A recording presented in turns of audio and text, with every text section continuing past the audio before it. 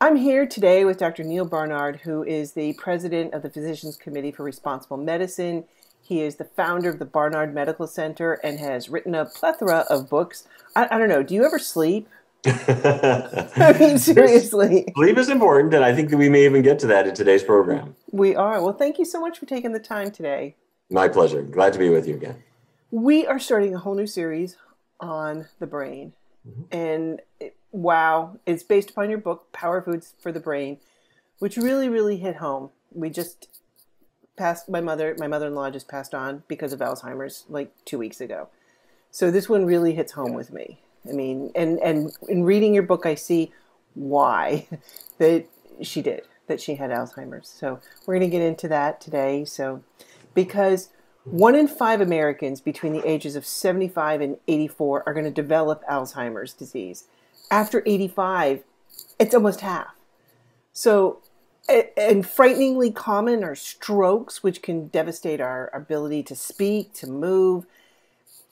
These are really disturbing, and I think concerning to all the baby boomers. And I'm a product of the 60s, and we're seeing all these baby boomers coming into their 60s and 70s now. And but speaking of the 60s, I grew up with the Beatles, and I love them, and I always have. And I love how you use this analogy with Brian Epstein, his relationship to the Beatles in your book. And could you explain this analogy and how we can avoid having a fateful May 27th? Yes, well, I know it sounds pretty odd to talk about the Beatles in a book that's related to dementia. The idea was this, that the Beatles were kind of a scruffy rock band who they sort of misbehaved on stage. They'd smoke cigarettes and eat and make fun of the audience. And they were undoubtedly talented and magnetic, but they needed somebody to kind of tame them. And so in came Brian Epstein, who became their manager. And he said, okay, settle down, guys. You've got so much talent, but you need to dress properly and you need to look good on stage, all this kind of stuff. In our brain, we have the Beatles too. In other words, we have all kinds of impulses and all kinds of desires and things. But the cortex of the brain is sort of our Brian Epstein. It's the one that says, okay, we'll get what you want. But to get there, you got to settle down and be civilized and behave yourself. The problem is that when we are born, it's sort of all Beatles and no manager. When you're a little baby, we cry and whine, and all we want is food, and and that kind of thing. But as we mature, we learn to inhibit and slow down a little bit, and then late in life, the opposite can happen, where our ability to manage is lost, and then everything goes in reverse.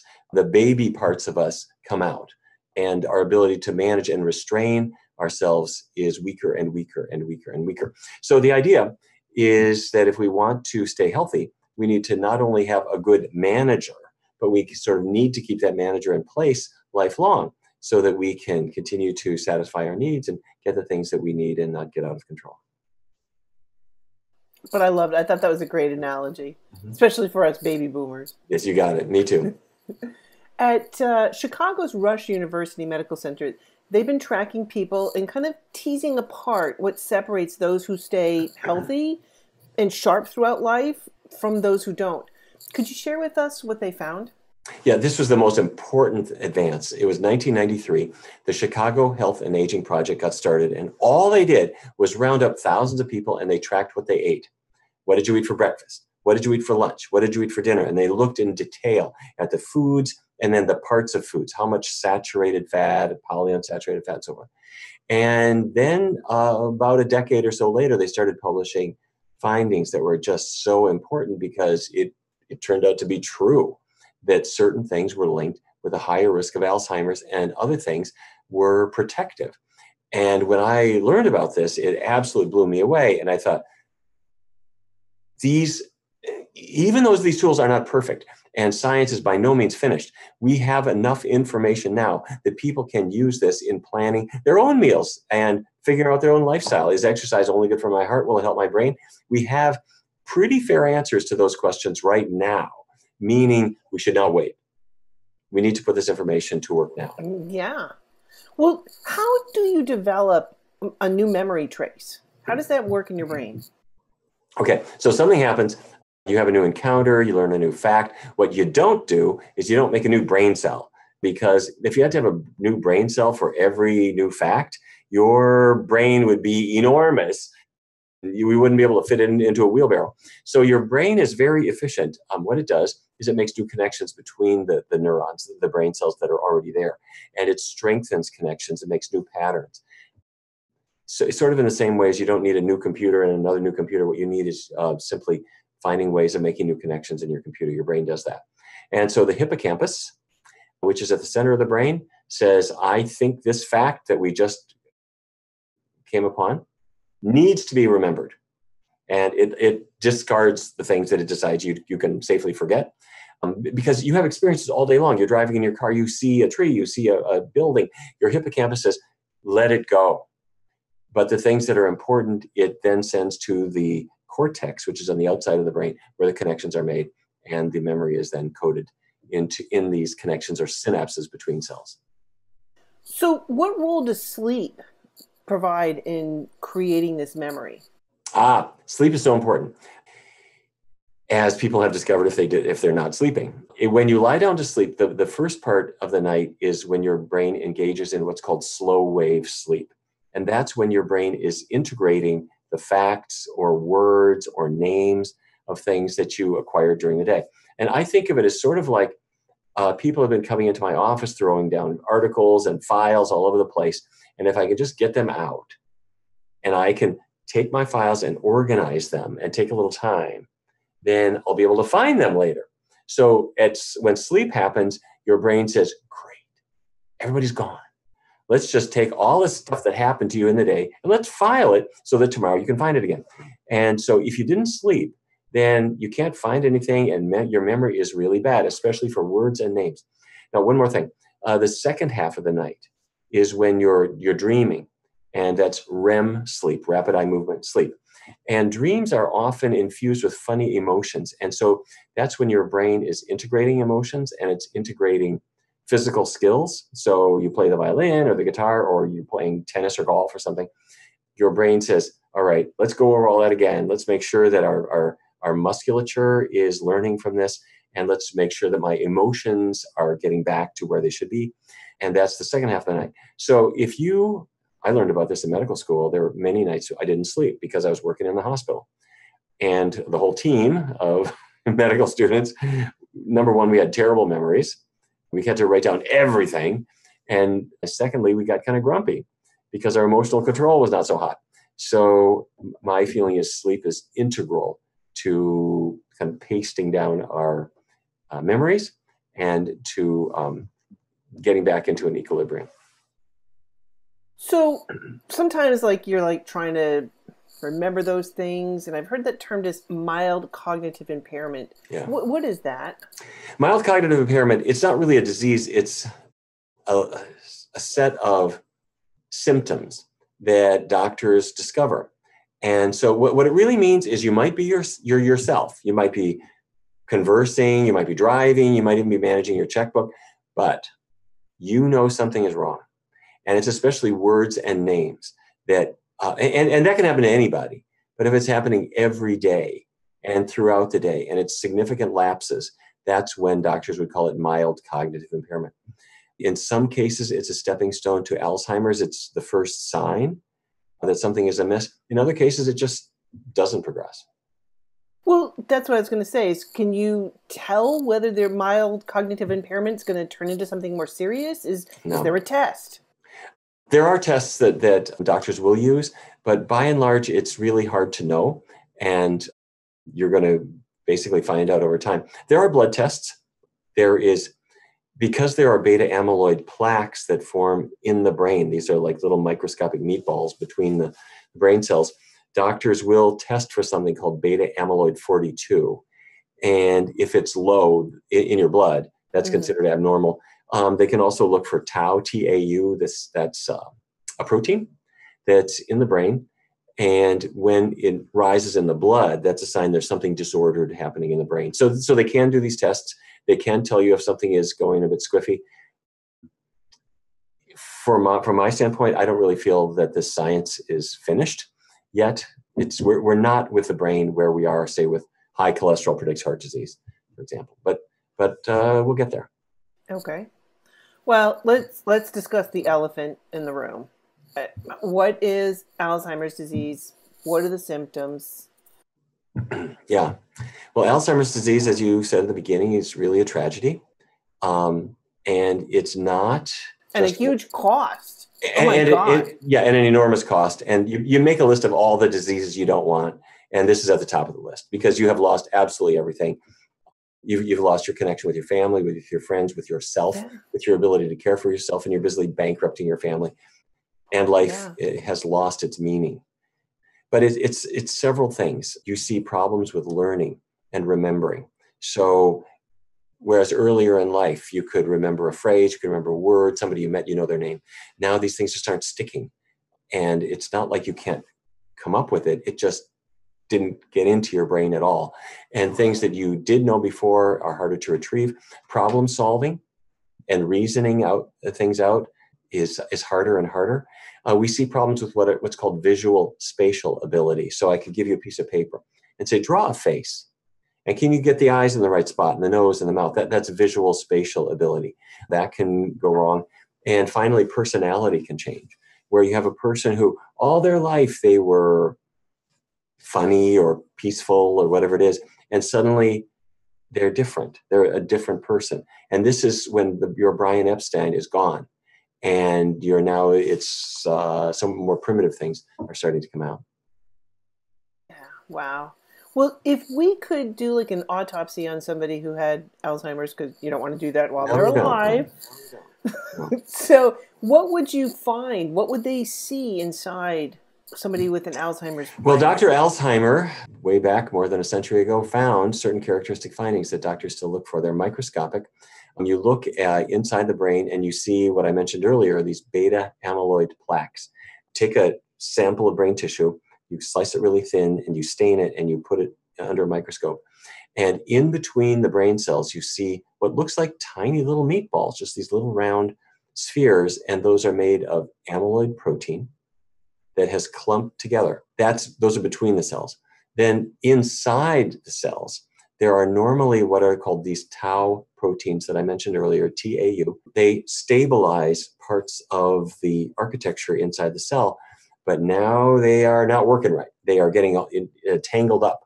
And so the tangles are in the cells, the plaques are between the cells. That's what doctors look for. They find them, they'll say, we know what this is. This is Alzheimer's disease.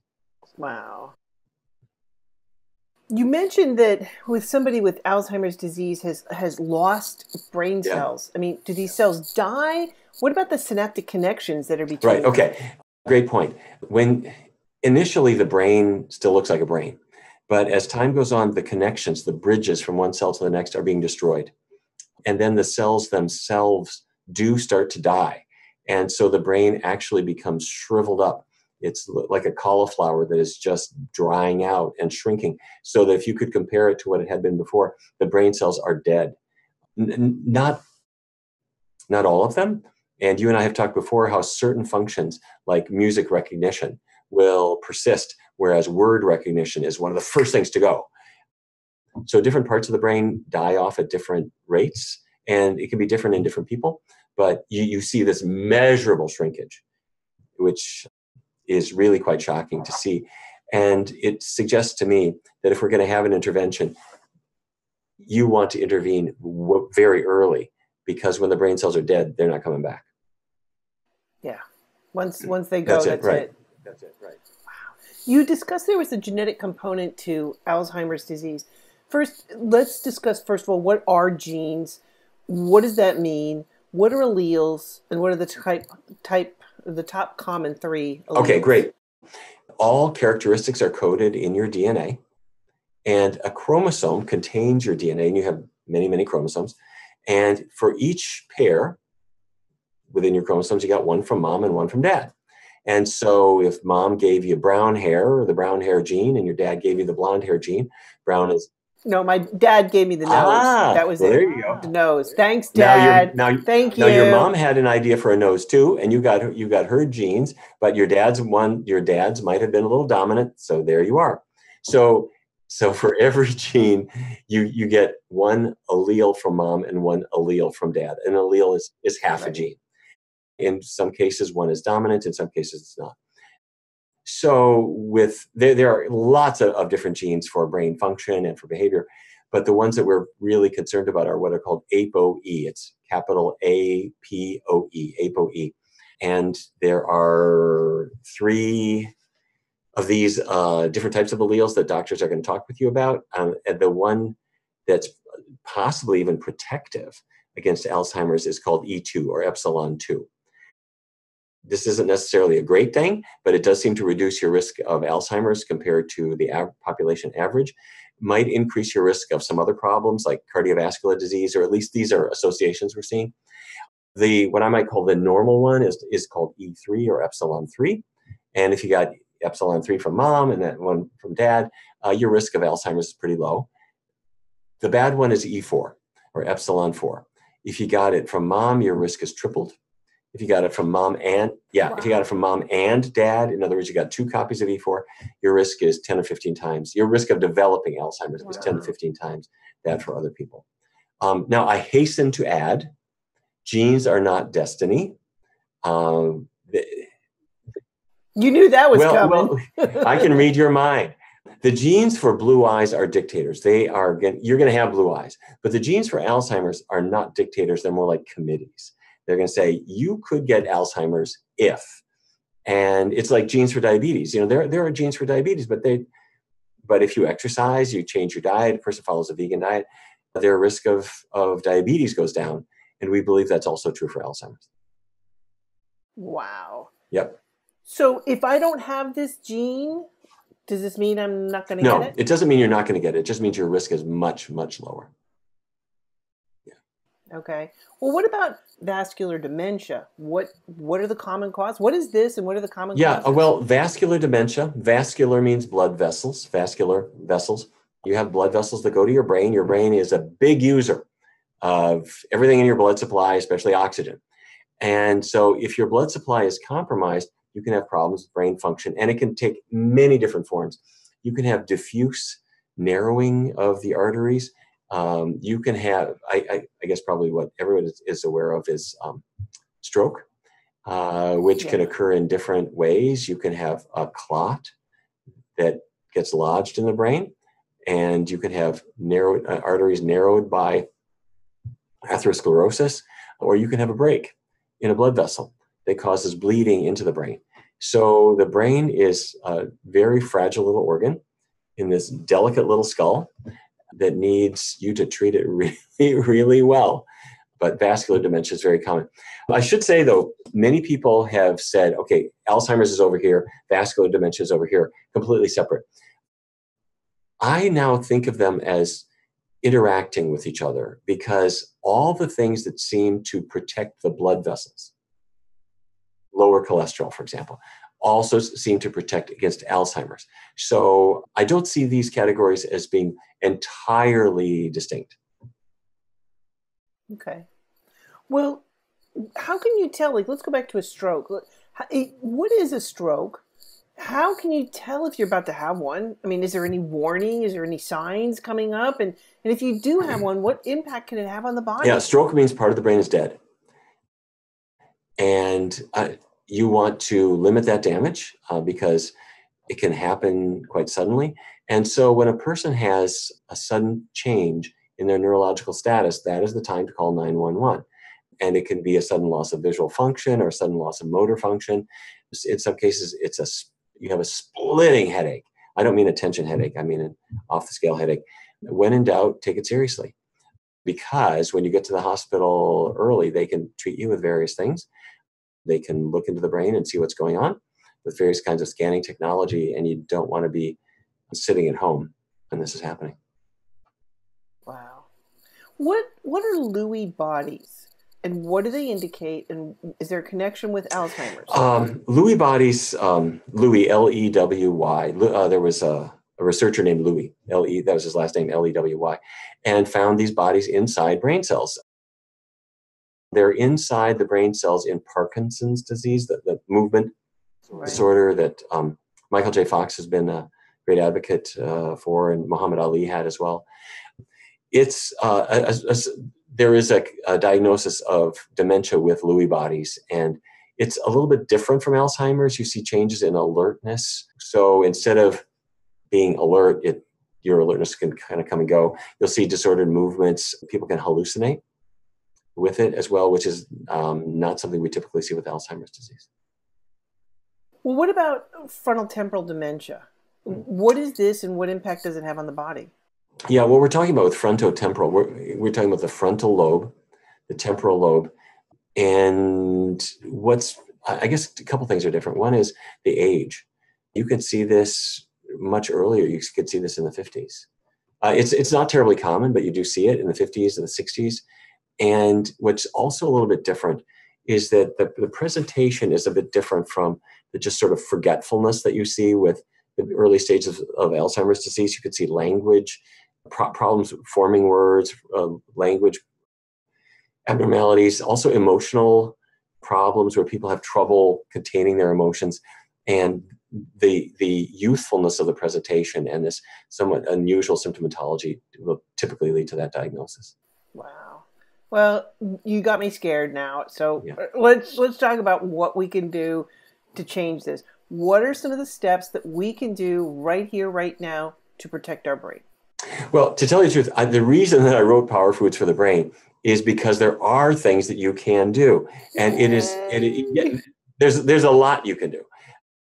First of all, a person could change their diet, and because the Chicago researchers made some incredible breakthroughs that have also been replicated by other people looking in other cities and other areas. And so by changing our diet, getting away from bad fat, saturated fats, trans fats, certain metals can play a role, iron and copper, and we can talk about where they are and how they can attack the brain. But there are also things that are protective. Vitamin E can be protective. There are certain other parts of plant foods that are protective. Lacing up our sneakers. Exercise seems to play a role. There is some evidence that intellectual exercises can help, although there's some evidence that maybe it doesn't. We're still not 100% sure there. But physical exercise, very much. Changing our diet is good. Don't forget, 10 o'clock at night, go to sleep, let the brain recover. So these are all things that a person can do. And I believe that in the same way as you might have heart attacks in your family, but if you change your diet, you change your exercise patterns, you put out the cigarettes. If a person has diabetes, they control that or they improve it, maybe they can get it to go away. You can protect the heart to a huge degree. The same is true for the brain, that when we put these steps to work, I believe that we could probably prevent somewhere on the order of 70 or 80% of cases of Alzheimer's disease.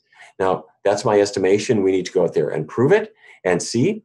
But what we have to not do is to just assume it's old age, it's genes, that's it. I'm not going to do anything different. If we put what we know to use, then we will know just how powerful it is. And I am convinced that it's the new frontier of science right now. That's awesome. Awesome. Yeah. Well, in our next series, we're going to be putting these power foods to work. Foods that are going to shield you from the toxic metals and how we can change that. Great. Right. It's so empowering. It is. Oh my gosh. I wish my mother-in-law had known this. I would turn back the clock very gladly because I think of my parents, I think of my grandparents and other people. We can't do that.